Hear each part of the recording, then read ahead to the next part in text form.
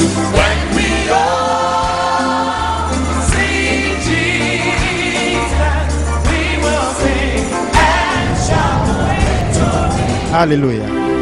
I'm so honored to introduce Reverend David Amosun of the Victory Tabernacle Church, Lagos, Nigeria, who is in our midst today to minister to us. And so with a round of applause, shall we invite the man of God to come over? Hallelujah. Now let's give the Lord the best clap we can. Go ahead and let's give the Lord, let's give him praise from our heart. I know you love the Lord. Why don't you give the Lord a shout of praise? Hallelujah. Glory to God. Amen and amen. Glory to God. That was such a awesome time of worship, isn't it? My God, I just feel like just staying in the presence of the Lord all the day long. You know, thank God for those praise worship team. God bless you. Hallelujah. You know what it's going to look like if you have this kind of a session in your home early in the morning before you go out. I know that when you step on the road, the devil is finished. Praise the Lord. And what we're just going to do today is to ignite that fire which will never die or quench in our lives. I believe that the power of God is going to come down today and it's not going to go back from you. And so we take that power and that fire to every area of our lives. Praise the Lord. Look at your neighbor again and say, God is going to answer your prayer today. I'm so sure about that. Amen. Amen. Glory to God. Wow. What a great time in the presence of God.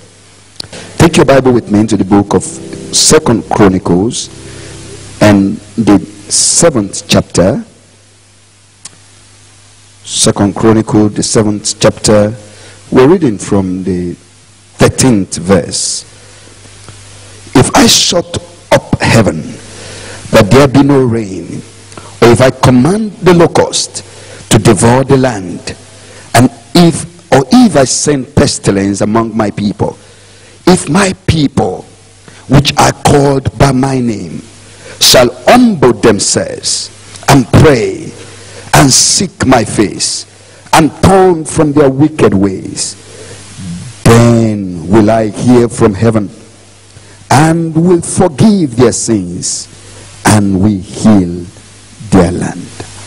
I want you to read the second text with me from the book of James, chapter 5 and verse 13.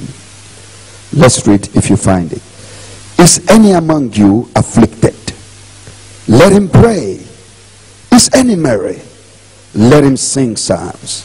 Is any sick among you? Let him call for the elders of the church, and let them pray over him, anointing him with oil in the name of the Lord.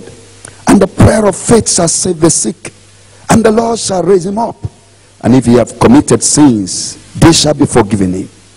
Confess your faults one to another, and pray one for another, that ye may be healed. The effectual fervent prayer of a righteous man availeth much. 17 and 18. Let's go. Elijah was a man subject to like passion as we are, and he prayed earnestly that it might not rain, and it rained not on the earth by the space of 3 years and 6 months. And he prayed again, and the heaven gave rain, and the earth brought forth her fruit. I would like you to read that 18th verse. And as you're reading it, I believe the Spirit of God will strike some chords in your spirit. So let's go. And he prayed again, and the heaven gave rain, and the earth brought forth her fruit. Father, we thank you for the power and the anointing of your Spirit that is already in this place. And Father, we pray today that such power from heaven will descend upon your people, that will change our lives, our community, our family, and strike at the very foundation of this nation, that the UK, the United Kingdom, might be saved, that Europe might experience great revival, that you will heal and set free today. Holy Spirit, we just depend on you, and we ask, come in your power and fill this land. Fill it, Lord, from coast to coast. Thank you, Lord, in Jesus' name. And everybody say big amen. Why don't you say believe in amen? I am speaking very briefly because we are going to be praying. This is a prayer summit, and when we come for a prayer summit, what we must do is to pray, and God is going to answer our prayer today. Look at your neighbor again, say, you will pray and God will answer your prayer. So watch out, miracles are about to come for you. Do I have a witness here? Come on, let's give the Lord a shout of hallelujah. Amen. I'll be speaking on the power of praying people. The power of a praying people. The scripture we just read talked about God saying, if I shut the heavens, if I send the locust, if I allow pestilence to come. Now, you can just imagine, God himself was the one who said, I shut the heaven. He's the one who closed the heaven. He shut the heavens, he sent the locust to come, he caused the pestilence to come to devour the land. Yet he gives the solution to cause him to change his mind. He said, if I cause the locust to come, if I close the heavens and there is no rain upon the earth, you can do something to cause me to change that. Even though I am the Almighty, even though I'm the creator of the heaven and the earth, and nothing is impossible with me, when I decide it's the final, yet you hold the reign of power to change my mind. If I shut the heavens, if there's no rain on the earth, you can get me at a point to bring back the rain, to open what I've shut. And God said, all that you need to do, if my people, hallelujah, glory to God, if my people that are called by my name will just humble themselves and turn from their wicked ways, if they will just pray, I'm going to change what I've said about them.